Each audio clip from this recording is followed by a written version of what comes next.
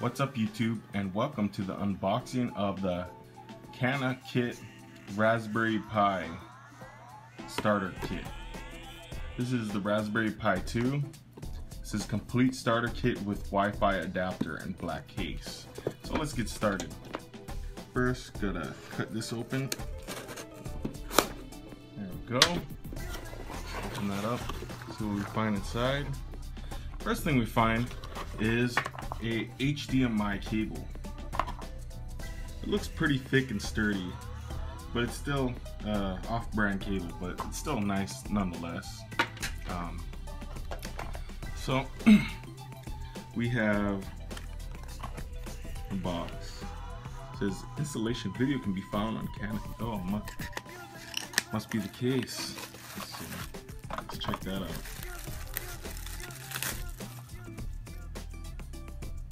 A little piece of plastic came out of the bag. Hopefully that's nothing really to the case, but for the most part this case seems to be made out of a good construction of plastic. Doesn't seem that cheap. And it pops off like that, I guess, to get to your GPIO ports, which I think is really nice.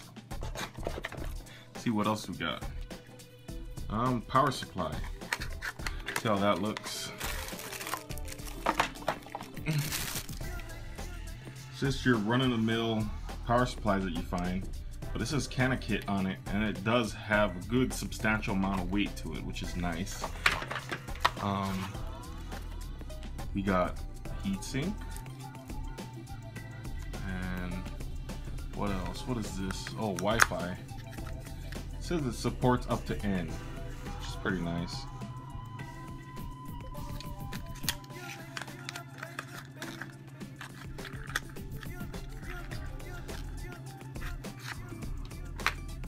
Don't mind my fingernails. I know people in the comments below will probably say, "Ugh, your dirty fingernails." It's just thermal paste. I've been cleaning out a corroded router, and I took off the heatsink and I put some Arctic Silver 5, so don't freak out. Yeah, so this is the Canakit Wi-Fi adapter.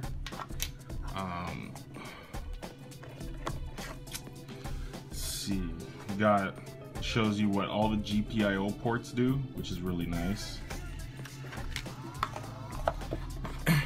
We got the Raspberry Pi itself. Let's open that up, see what that looks like. Nice big box. The Canakit sticker on the back. Let's see what else we got in this box. Well, there's our memory card. It's cool. Element 14. Instruction manual. Yeah.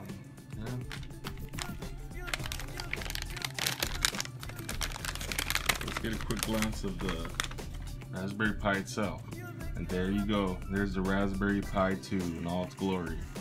Looks nice. Let's see.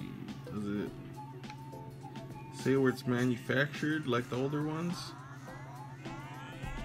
Yep, made in the UK. Nice. So let's look at the guide.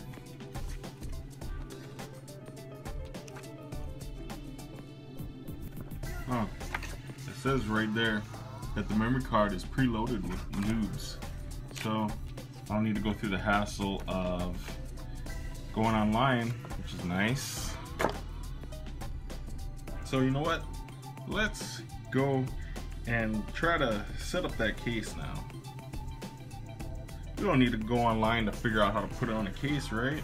We can do it ourselves. Why not?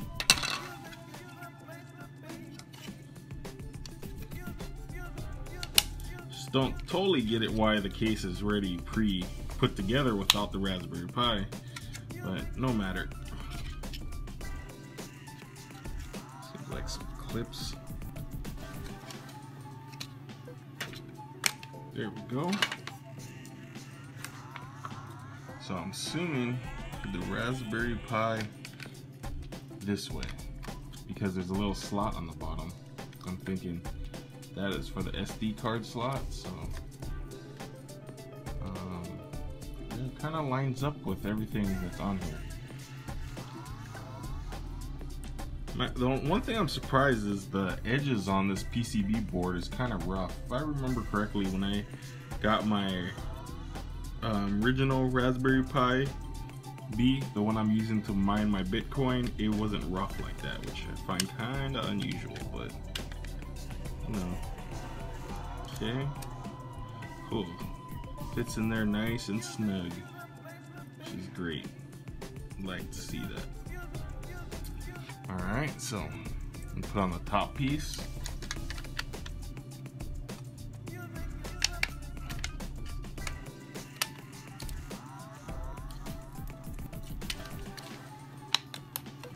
Come on, you can do it.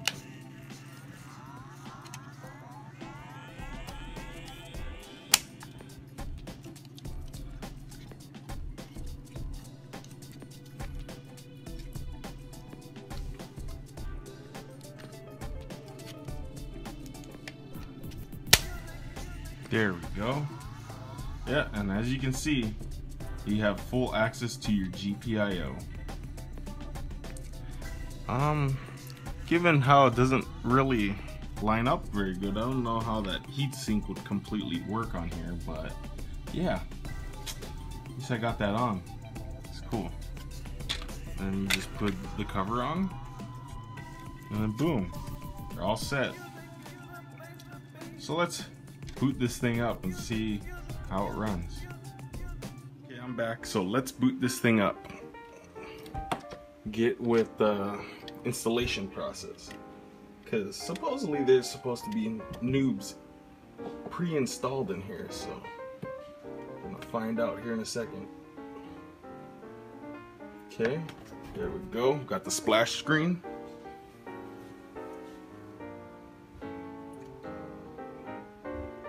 Yep, it looks like we are booting into it.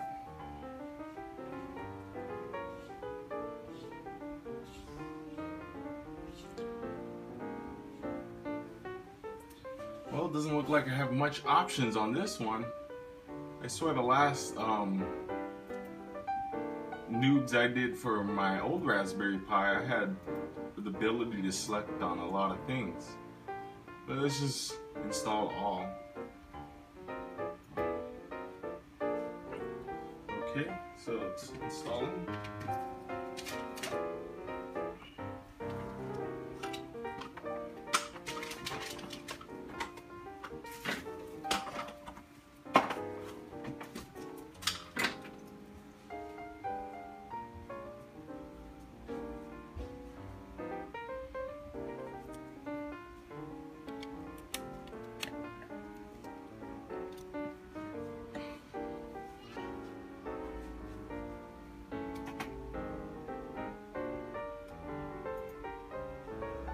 As we wait, swap that to English.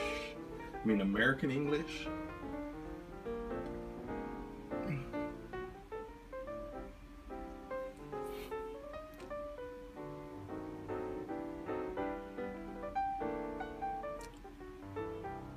So I think this is gonna take a while, so I'll be back when it's done. Alright, we're just about done with the installation now. Should be finished any second. Okay, it's saying 100% complete.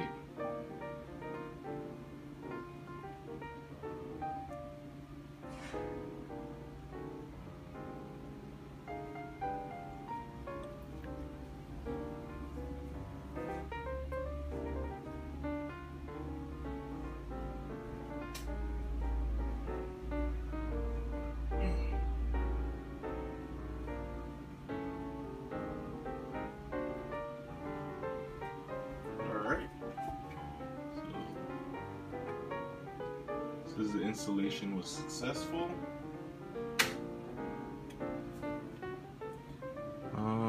Let's see.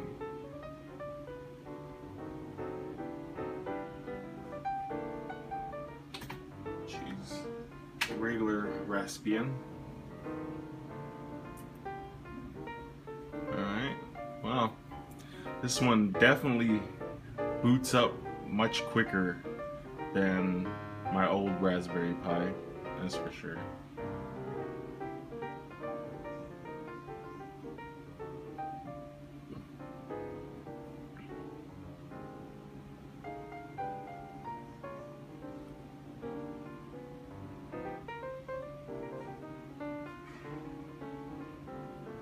Okay.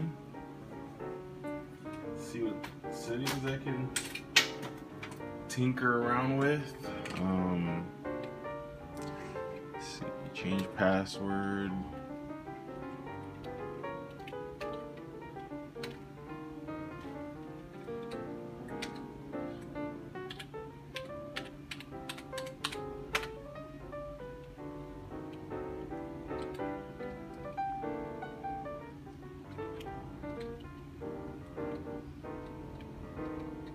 Okay.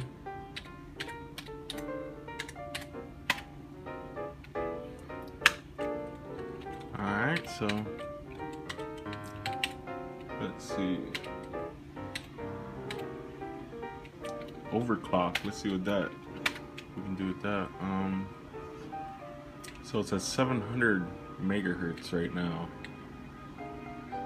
Let's just bring it up to modest 800 megahertz. Get a smidge more performance out of it without making it too hot or using any energy. So that sounds great. Alright, cool. Okay. That's about all I want to do for this moment, so let's get on with it.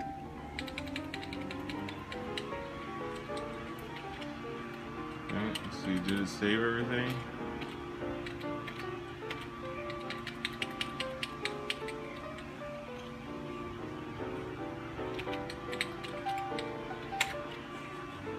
Yep.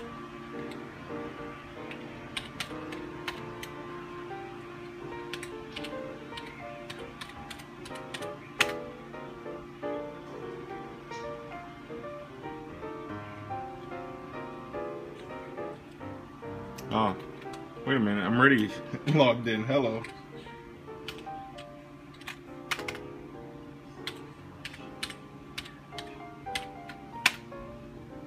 Now we're gonna boot into the GUI, or the GUI as they like to call it.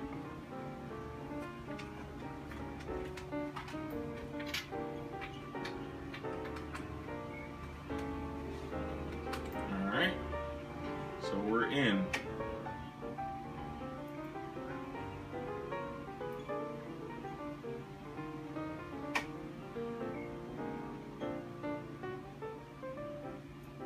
Let's see real quick. I wonder how quickly would it browse the web. I know on my old Pi it was extremely slow. Oops.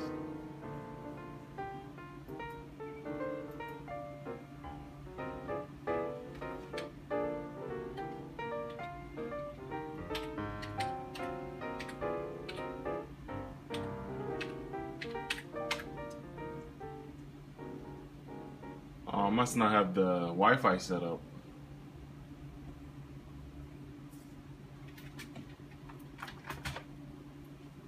But yeah, that's all I really got for you guys today, YouTube. I just wanted to make a quick video about the unboxing and the setup process. I might actually do a video in the near future how to put noobs on an SD card, so stay tuned for that. But until next time, thanks for watching.